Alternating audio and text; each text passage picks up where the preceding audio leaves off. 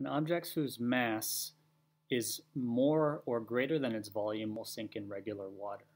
Remember, water has a density of 1 gram per milliliter.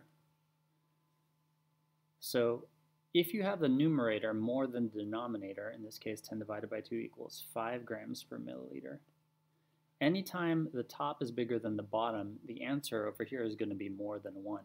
As soon as you have the numerator smaller than the denominator, in this case it's 0.5 or a half, you're always going to have the answer be less than 1. So as soon as you have the mass more than the volume, the object is going to sink in water.